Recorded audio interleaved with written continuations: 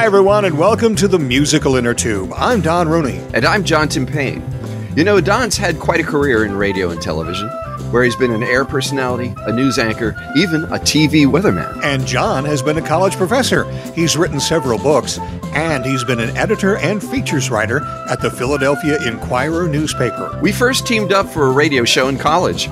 On one show, we introduced a soothing musical interlude. But we stumbled, and it came out Musical Innertube. And that became the name for this podcast, where we talk with interesting people about their interesting lives, difference makers who really make a difference. Paul Offit is director of the Vaccine Education Center and professor of pediatrics in the Division of Infectious Diseases at Children's Hospital of Philadelphia.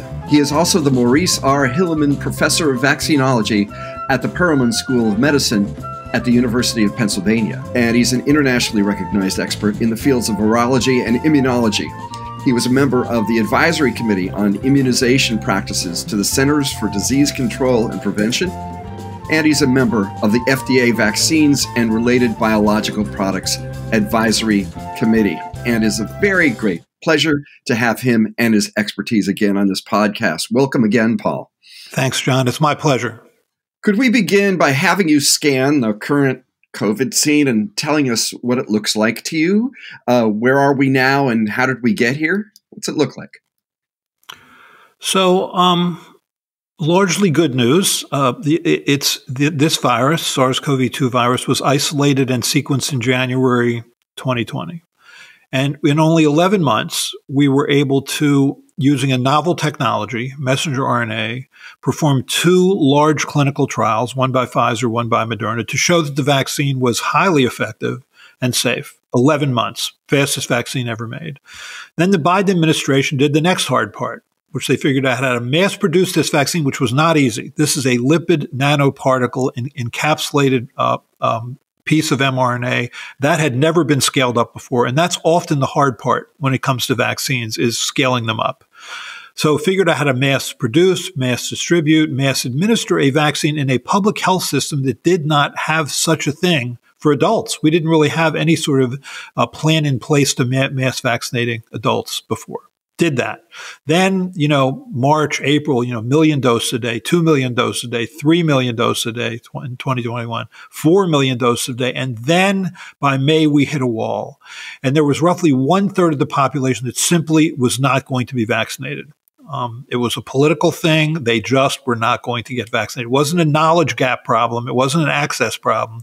They just didn't want to get vaccinated. Now, in order for us to get on top of this pandemic, we need a high level of population immunity, probably in the mid 90% range. Now, natural infection counts as being immune. If you're naturally infected, you dramatically decrease your chance of having serious illness upon re-exposure. So we're probably at about 90% population immunity now in terms of protection against serious illness.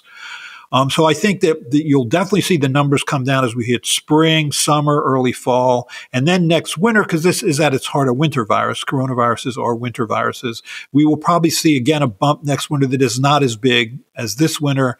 And I think we will move from pandemic to endemic, meaning I think gradually as we move to the summer, people are just not going to let this virus change the way they live anymore. That's an amazing story on so many levels. And there's so many questions that one could ask about it. And of course, we're aware of this. I think we're seeing people, some of it is wishful thinking, but a lot of it is responding to the way things really are. They're going out more. They're wearing masks less. So let me ask you a number of questions that comes out of this overview you've just given us. First of all, could you explain for our listeners why coronaviruses are, as you say, winter viruses? No idea. You would think I would know. I mean, polio is an intestinal virus. It's a summer virus. Rotaviruses are another intestinal virus. It's very similar to poliovirus. It's a winter virus. When rotavirus comes into this country every year, it sort of generally started on the West Coast and then would sweep across to the East Coast. I have no idea why those things happen. You think I would? We always say that, in the winter, people are crowded together and stuff.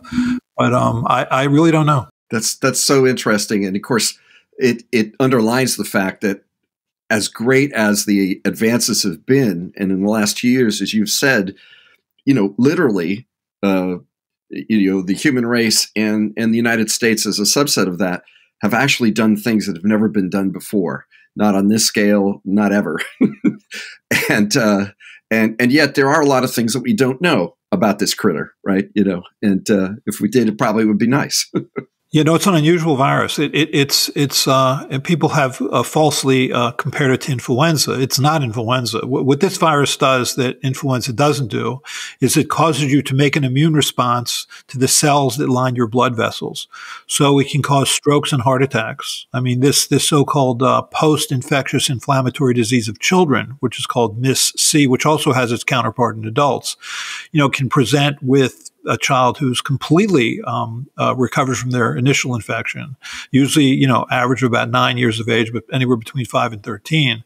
And then, presents with not just lung disease, but also heart disease, liver disease, kidney disease. And they can be quite sick. I don't know of any other virus that does that. Yeah, we're starting to hear a lot more now about people with long COVID, people who got the disease and then aren't able to shake off the symptoms for years afterwards.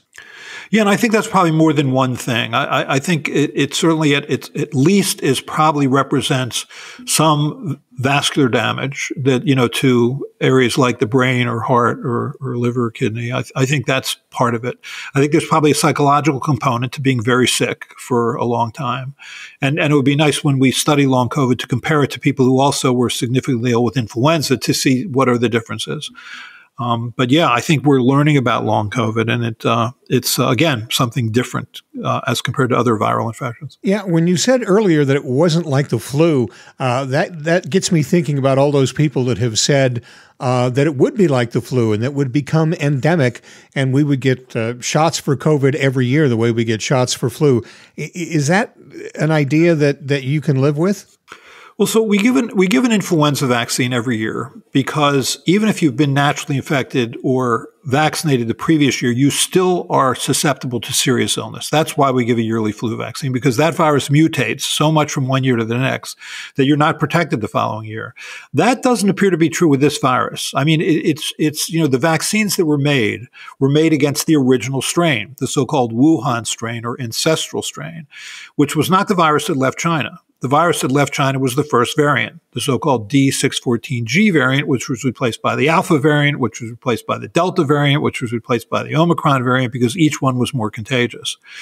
For the most part, that original vaccine still protects against serious illness, and probably for a while, I would think for years, but again, we'll see. Omicron was different in that it was immune evasive, in that even if you'd been vaccinated, you weren't well protected against mild illness. And so that's why it spread to the degree it spread, because you had now a whole other group of people who were susceptible, which is people who were vaccinated.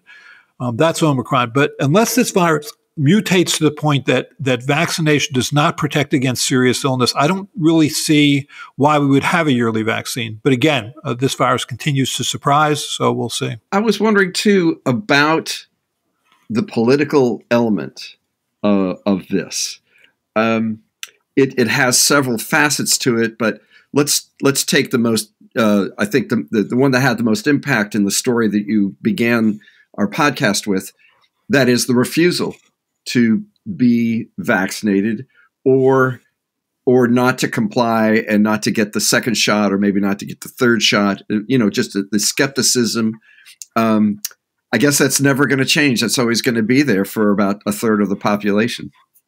It's interesting. There was never a politics to the anti-vaccine movement. I've been at least looking at the anti-vaccine movement for, 30 years. I mean, starting from like the early 1980s, which I think was the birth of the modern American anti-vaccine movement, with the false notion that the pertussis or whooping cough vaccine caused permanent brain damage. That was really the birth of this. It was really 40 years ago.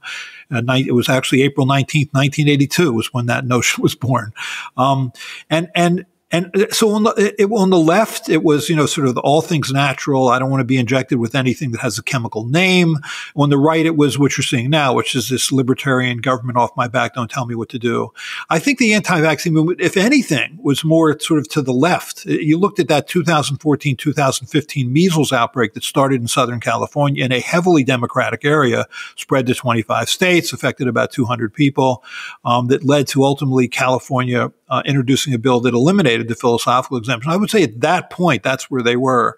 And largely they had been tuned out because they kept sounding the same one-note song, which is vaccines cause autism, diabetes, multiple sclerosis, hyperactivity, whatever. And study after study had shown that was wrong. And so the mainstream media, I think, had largely turned away from them until this pandemic, because I think what they learned was to link themselves to the right, because that when they changed the message, which was occurred really right before this pandemic, to, bodily autonomy, individual freedoms, personal liberty, don't tell me what to do. That resonated with what was this feeling on the right that we shouldn't mandate anything. And then they got a lot more money, got a lot more of a place at the table, and therefore have been enormously impactful. You said earlier that getting the disease imparts some immunity.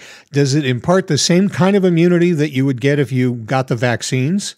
I think for the most part, yes. If you're a healthy person and you have moderate illness, for example, the studies from the CDC looking at vaccinated people versus unvaccinated people versus people who were only naturally infected but not vaccinated at all, there's really not much difference between the vaccinated person and the person who's been naturally infected in terms of prevention against serious illness.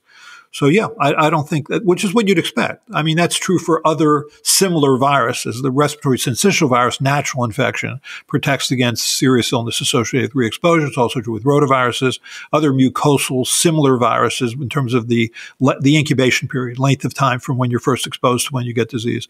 So I don't think it's at all surprising that natural infection protects that. Those are the CDC's data. So if we combine people who have had their shots and their boosters and people who have had COVID and then come out the other side, combining those numbers, do we have now a possibility of having like 2/3 of the American population immune to COVID now? Well, I think if you add people who've either been naturally infected or vaccinated or the combination, I think we're probably at 90% population immunity now. The problem is it's not equally spread across the country. There are pockets of people who are not vaccinated and haven't been naturally infected yet. And so when you see these outbreaks occurring, that's generally where they occur. When you see people dying, that's generally where it occurs. I mean, I know you've probably seen this, studies done looking at sort of heavily red counties versus heavily blue counties, and you can see that you're much more likely to die if you live in a heavily, Trump-supported area than in a Biden-supported area. Does this mean so? If 90% of us are immune to some degree, but that distribution is lumpy and it's region specific, right? There's areas where it's not true. I know a lot of people are going to hear that and say, "Oh, well, then even though they're not going to hear the part about parts of the area, parts of the country still being a place where people die," which it is true. A lot of people are going to hear that and say, "Oh, so we're at herd immunity," and what is it? But is that true? Are we there? I think we're getting there. By herd immunity, what I mean is a significant slowing in the incidence of serious illness, meaning hospitalization, ICU admission, death. I think as we head into spring and summer, I think we're going to have fewer than 500 deaths a day. Maybe fewer than 300 deaths a day. And then I'll tell you whether or not we're there, where we are where we need to be when you head into late fall, early winter next year. Then we'll see where we are. I'm sure there'll be a bump. I think it will be a much lower bump than what we're seeing now. But if it's high, if it's just like what we're seeing now, then no, we're not there. So we're looking, the bump's going to come in September, do you think? That's right. So September, October. Yeah. September, October. Interesting. Really interesting. So I've been reading a lot of articles recently about the number of COVID deaths. Like we're approaching or we're over 1 million COVID deaths in the United States through the pandemic. And a lot of these articles are saying that it's a shame, really, that people aren't paying more attention to it, that they're not more aggrieved by it, that they all want to throw off their masks and go back to normal. And I'm wondering, is that a way of coping with the problem that we have, the total number of people that have died from the disease? Right. I mean, if you look at, for example, the 1918-1919 pandemic, that went on beyond 1919. I mean, there were a few years after that where you'd still see these winter surges, but people didn't consider that a pandemic anymore, and they went about their normal lives. If you look 2 years before this pandemic hit our country, influenza caused 800,000 hospitalizations and 60,000 deaths. The year before the pandemic hit this country, it caused 500,000 hospitalizations and 36,000 deaths. I mean, when I go to a Philadelphia Eagles game in December, and I'm standing around, thousands of people screaming and booing, I probably would do well to wear a mask. I mean, I'm over 65, and even though I've been vaccinated, vaccines aren't 100% effective, certainly not the flu vaccine, but I don't do that. I don't protect myself. I sort of grandfathered that in, as I think we're going to do with this virus too. We'll have more with Paul in a moment, but first, this soothing musical Innertube. Paul A. Offit is one of the most recognizable communicators in the field of virology and vaccinology. Paul was a member of the Advisory Committee on Immunization Practices to the Centers for Disease Control and Prevention, and he is a member of the FDA Vaccines and Related Biological Products Advisory Committee. Among his books are Autism's False Prophets, Bad Science, Risky Medicine, and the Search for a Cure, Bad Faith, When Religious Belief Undermines Modern Medicine, Bad Advice, or Why Celebrities, Politicians, and Activists Aren't Your Best Source of Health Information, and You Bet Your Life, From Blood Transfusions to Mass Vaccination. For more, you can check out his author page at paul-offit.com. Offit is spelled O-F-F-I-T. And now, back to the musical Innertube, already in progress. So, what can you tell me? How does, in terms of daily life, in terms of the daily life of our society, how does an endemic look as opposed to a pandemic? What's different about how an endemic looks? Can you talk about that? The population defines that. The people define what's endemic. You would think it's sort of a solid black line when you cross from X number of cases or X number of hospitalizations or X number of deaths per day. That's not it. It's what we feel comfortable with. And we'll see. The public will define what an endemic is. But one would accept that they probably act more freely, go out more. I mean, masks will go away. In other words, there'll be large numbers of people who change their behaviors. That's right. I think people will test the water initially with one foot. They'll go out there, see what it's like to not wear a mask at places where they previously had done that. Then they'll do that more and more, and we'll see where we are. I don't know what those numbers are. There will be a certain number where I think most people will then feel comfortable in terms of cases and hospitalizations and deaths. I don't know what that number is. And this virus is hard to predict. I mean, I think what the CDC should do as they back off mask mandates, back off vaccine mandates, is make it clear what those numbers will look like if we need to go back. Meaning if they once again really try and push for restrictions, push more for showing your vaccine card, et cetera, they should make it clear what those numbers are now so that we're not surprised. Yeah, one of my favorite lines recently about COVID was from Saturday Night Live the other night, where they said because New York is backing off of the restrictions, one of the guys said, New York restaurants will no longer pretend to look at your COVID vaccination card. So with your background in pediatrics, Paul, I was wondering what the stand is on kids and masks and that sort of thing, because that's been a big, big factor in cities across the country for months and months and months about whether or not to mask kids when they go to school. I think kids have really suffered this from the standpoint of not being able to go to school. I mean, distance learning to me is a contradiction in terms of that loss of socialization that children have, or when they're in school and they're masking and everybody's masked and you can't see the expressions of the person you're talking to. I think it's been very isolating. If you look at children in a cafeteria, for example, in a school that's really trying to social distance, you see these children sitting alone, eating by themselves. It's awful. I think children have suffered this as much as anybody. Now, when the virus first came into the country, the mantra, and it was correct, was children get infected less frequently, and when they're infected less severely. That's true, but that has changed. From when the virus first came in, children accounted for about 3% of cases. Now it's more like 27% of cases. But children, that's why we have vaccines for children. I mean, children can suffer this disease severely, and they don't necessarily have to have a comorbidity in order to suffer this disease severely. I mean, when I was on service back in December, when we were seeing a lot of cases, we admitted 18 children into the hospital with COVID. All but one was over 5. None of them were vaccinated, even though all of them could have been, because the vaccine had been available since the beginning of November for the over 5-year-old and since May for the over 12-year-old. The children weren't vaccinated, the parents weren't vaccinated, the siblings weren't vaccinated. And you're watching these kids, 5 of whom were brought up to the intensive care unit and ventilated. And it was all preventable. It's hard to watch. So, we are seeing some things nationally. The virus does keep making headlines of a sort. It has been decided in Florida, for example, not to vaccinate healthy children. And I'm wondering if you could comment on that decision. Right. So when the FDA's Vaccine Advisory Committee, our committee was presented with data about, say, the 5 to 11-year-old child, which was presented to us on October 26th. So it was really before we hit, sort of major winter admissions.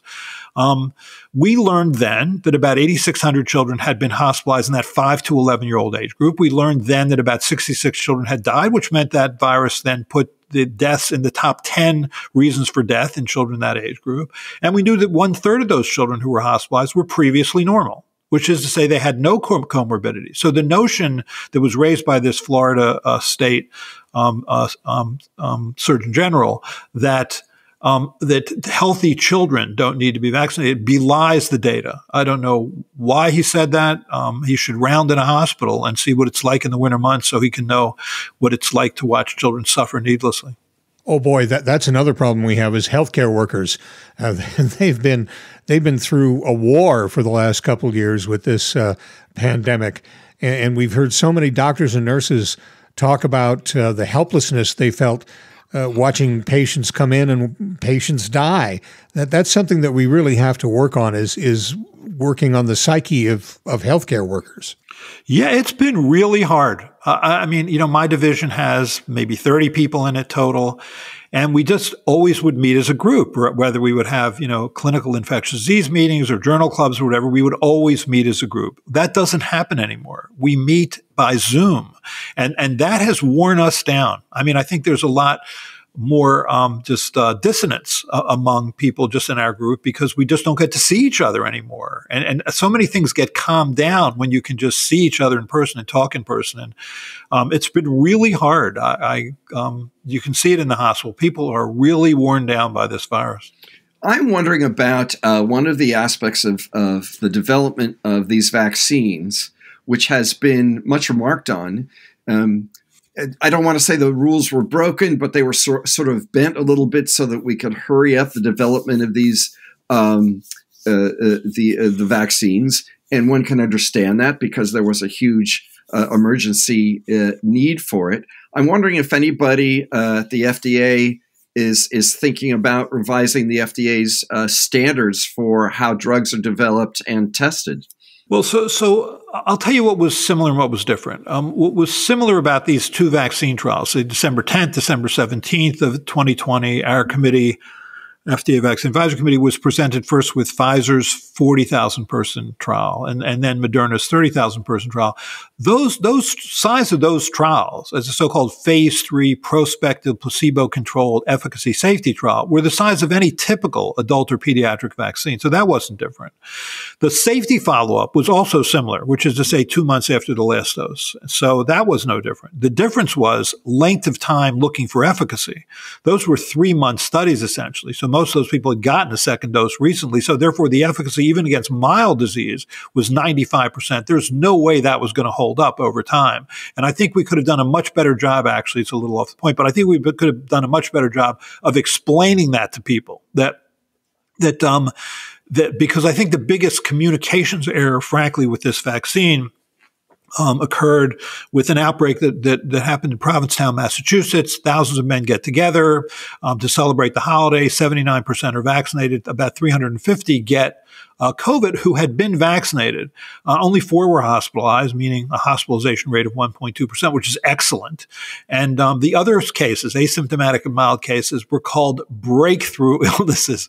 Bad term. I mean, first of all, those men, one, got a vaccine, exposed to the virus, had a mild illness. That's all you can expect from a vaccine, is to protect you against serious illness. And the minute we used the term breakthrough and basically created this kind of zero tolerance strategy for this virus, I think that's going to be the hardest thing to get over. We're going to have to get over it because we can't boost people 3 times a year to try and keep their neutralizing antibodies up to prevent mild illness. That's not going to happen. That is not a public health strategy. So the only way we're going to be able to move forward from pandemic to endemic is to get people to realize that we have to accept some level of mild illness in this for this disease. If I could put that in slightly different terms, Paul, getting mildly ill is actually one of the benefits of a vaccine, right? That it prevents anything worse. That you might, if just exposed to it without any protection, get much sicker. And so the notion of a breakthrough illness is sort of, it's not a lie so much as it's a misnomer, since what a vaccine does is to boost your immune system. So you might still get a little sick. You'll be protected from serious illness or death at a much higher rate. Am I getting that right? Right. The term breakthrough implies failure. That's not a failure. That's what you want. If you get an influenza vaccine and you have a mild illness, especially if you're an older person, know that you were just protected from having a more severe disease that kills tens of thousands of people a year in this country. And I think, so for example, when Lindsey Graham was infected, I remember when this happened, he was fully vaccinated. I mean, he had had 2 doses of an mRNA-containing vaccine. He had a mild upper respiratory tract infection with sinusitis, inflammation of the sinuses, and said correctly, quote, "This would have been much worse if I hadn't been vaccinated." That's exactly right. He got it right. But if you watch the way this was covered in the news, when Brett Kavanaugh had an asymptomatic infection, if you watch the way that was covered on the news, you would have thought he was in the intensive care unit. We're not good about this. And getting back to what John had said earlier, do you think that there were some people that distrusted the vaccine because of the speed with which it was deployed, thinking that maybe we were taking some shortcuts to get it out to people? Yes, definitely. Although there were no shortcuts. And really, in terms of manufacturing supervision, in terms of size of the trials, in terms of safety follow-up, that was all the same. The only difference really was that, if you looked at, for example, the rotavirus vaccine trials, those were 4-year trials. The human papillomavirus vaccine trials were 7-year trials. These were 3-month trials. So that was it. The safety, the efficacy was really what you wondered about. And because you knew that 95% protection against mild illness was not going to hold up, because that's based on neutralizing antibodies, and neutralizing antibodies fade. On the other hand, protection against serious illness is based on memory cells, memory T cells, memory B cells, and those are generally long-lived. So the protection against serious illness is held up certainly for healthy young people. And I do think we could have explained that better. And frankly, when President Biden stood up on August 18th and without consulting the FDA and without consulting the CDC said, as of September 20th, he said, our administration is going to offer a booster dose for everybody over 16 years of age. Thus, he sent the message that 2 doses wasn't enough. And people were confused as to what it meant to be fully vaccinated. I think they're still confused about what it means to be fully vaccinated. Yeah, I realize that the advice from the White House and the CDC changed over time, in part because of where the science was taking them. But still, do you think that the overall impression of that was that there were people in both those institutions that were just wishy-washy people that were coming up with this answer and that answer and throwing stuff against the wall and seeing what would stick? Well, I think it was, I don't think they were wishy-washy people throwing things against the wall to see whether it was sick. I think what they were was people who were trying to make decisions on the fly without all the data you necessarily need to make that decision, realizing that those data may become available later. We, for example, the Vaccine Advisory Committee on February 26th approved the use of Johnson & Johnson's vaccine, which was a vectored virus vaccine, so not an mRNA vaccine. Later, we found that it was a very rare cause of something called thrombosis with thrombocytopenia syndrome, which is a very long way of saying blood clots, including blood clots in the brain, including potentially fatal blood clots in the brain. And when that became clear, even though it was a rare phenomenon, it was a real phenomenon of that vaccine. And eventually then the CDC expressed a preference for the mRNA vaccines. And people see that and they get angry. they think, hey, how come you didn't know that before?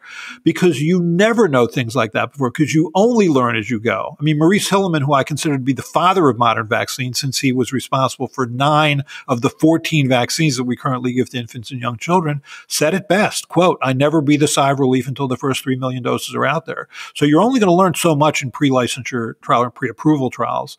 But I think the public does not accept that. They want to believe you know everything right away, and when you find out something, they think, "See, you just experimented on our children or on ourselves." I know my daughter-in-law got the Johnson & Johnson vaccine, and then listened to all those media reports, and she was pretty worried that it wasn't going to be good enough to keep the COVID away. Well, certainly good enough in terms of protection against serious illness. It wasn't, as a single-dose vaccine, it wasn't as good at protection against mild illness. But frankly, that is a 2-dose vaccine. And as a 2-dose vaccine, it compares favorably to the mRNA vaccines, quite favorably. But it does have that rare side effect, which can be life-limiting. Is there something down the road that I mean, the story is being written as we speak, and that's been one of the dramas of it, is watching people learn and watching people change behaviors, watching scientists learn, and basically watching everybody fly the plane while they're building it. I think it's a classic story of that. Is there more to the story, Paul? Is there more we're going to be learning in the next year or so? Yeah, well, certainly Novavax purified protein vaccine is right around the corner, and the more the merrier. I think, that we are going to be living with this virus in the world for years, if not decades. We give a polio vaccine every year to children in this country. Why? We haven't had a case of polio in this country since the 1970s. We give it because polio still exists in the world, Pakistan, Afghanistan. And as long as that's true, as long as this virus is circulating in the world, we are going to need to have a highly immune population, and that includes children. And that's the argument that I make actually the most with the parents is your child is going to grow up in a world where this virus still exists. And so better to vaccinate them now to make sure that they're protected, because I do think protection against serious illness will be relatively long-lived.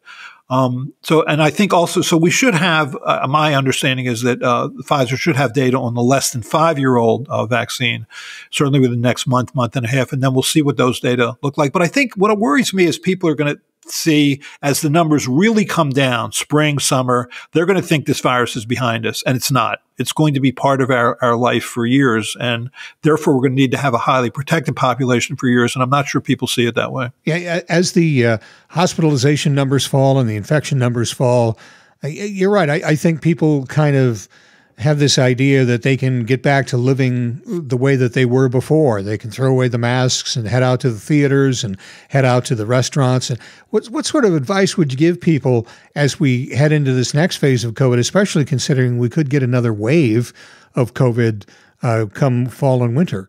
I think we can get back to the way we were living before, but hopefully with our eyes open. That as we'll see what the next wave will look like in the winter, and maybe it will be that it's devastating enough that we want to then go back to wearing masks. But I mean, the advice I would give is get vaccinated. I mean, this is the nicest thing you can do for yourself or your child to protect yourself. Masks are only so effective, and it's hard to wear masks. And so, at the very least, get vaccinated. That's easy enough to do, but people are dug in. It is remarkable that you have people like, say, Kyrie Irving, who doesn't get vaccinated, therefore he can't play at home in his Brooklyn Nets games, for which he sacrifices about $17 million. I mean, you're only asking him to get 2 shots. You're not asking him to get a heart transplant. Nonetheless, he resists. And he scored 26 points the other night. And, painful.